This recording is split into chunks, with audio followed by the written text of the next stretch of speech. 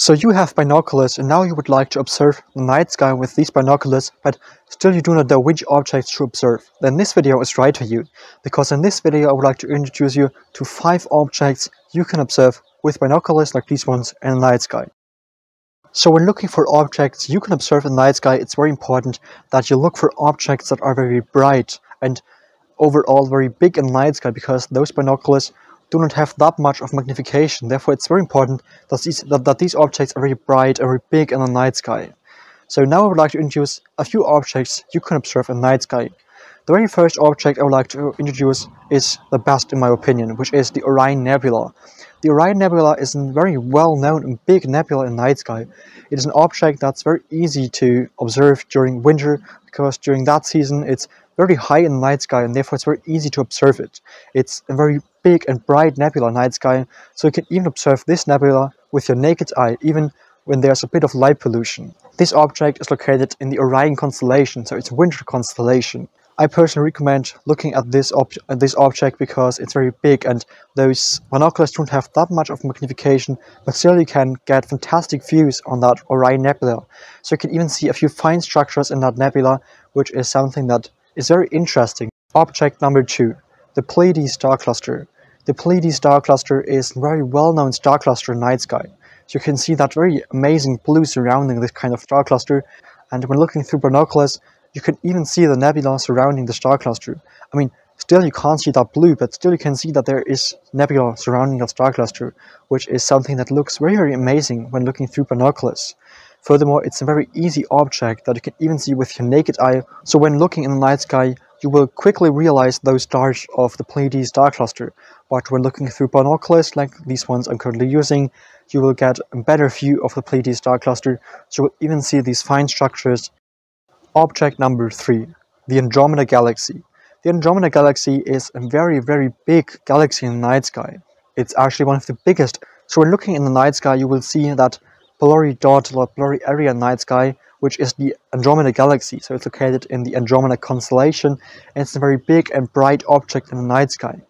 So when looking at the object without binoculars or without a telescope, for example, you will even be able to see that blurry area in the night sky.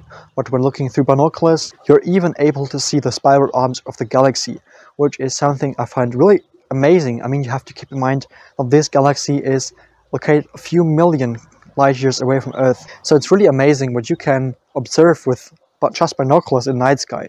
Number 4, the North American Nebula. The North American Nebula is a very big object. It's one of the biggest I've mentioned in that kind of video.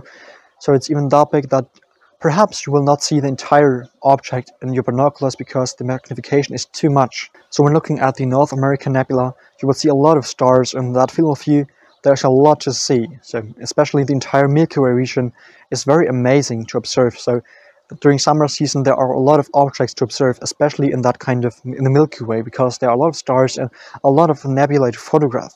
But something that is very important to know for you is that there are a few factors that are very important when observing those deep sky objects in the night sky. So first of all, it's very important to observe these objects when there is a new moon.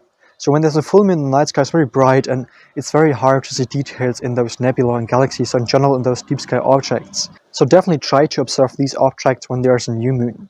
Furthermore, it's very important to observe these objects in an area where there is less light pollution. So if you're living in a city, for example, definitely make sure to escape the city light pollution. That's very important, because in a city the night sky is very bright and you're only able to see a few stars, so it's very hard to see deep sky objects in that kind of area. So definitely make sure to escape the city light pollution.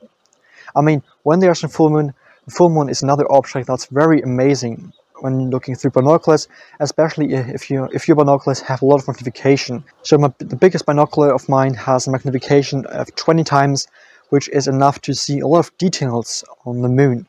So most telescopes are in that range, so definitely the moon is a great target to observe. The last object I would like to introduce is M13. M13 is a star cluster, one of the biggest star clusters in the night sky. It's a very bright object, and when looking through binoculars you will definitely see a few details, but that really depends on the diameter of your glasses. So in this case it's definitely important to have a big diameter when it comes to the glasses of your binoculars. So my binoculars have a diameter of 80 millimeters, which is definitely enough to see details in that star cluster. So this star cluster is an object that looks very amazing through binoculars. So these are the 5 objects I wanted to introduce to you. So these are all objects that are very bright and very big in the night sky. So actually one of the easiest objects to observe in the night sky, and therefore you can observe these objects with almost all binoculars you have. So just in case you have old binoculars, these objects will definitely be visible in your binoculars. So these are easy objects to find and to observe overall. So if you found that guide helpful, I really appreciate a like and a subscription. And just in case you have any questions on binoculars in general, definitely feel free to ask me. So just in case you do not have binoculars right now, I have already created a video about the binocular I mentioned in the beginning of this video. So in the video that is linked right here, I explain a few details about that kind of binoculars, and I would like to show you the binoculars and explain why I think that this is one of the best binoculars to observe the night sky. Otherwise, thank you so much for watching, and until next time, clear skies, Felix.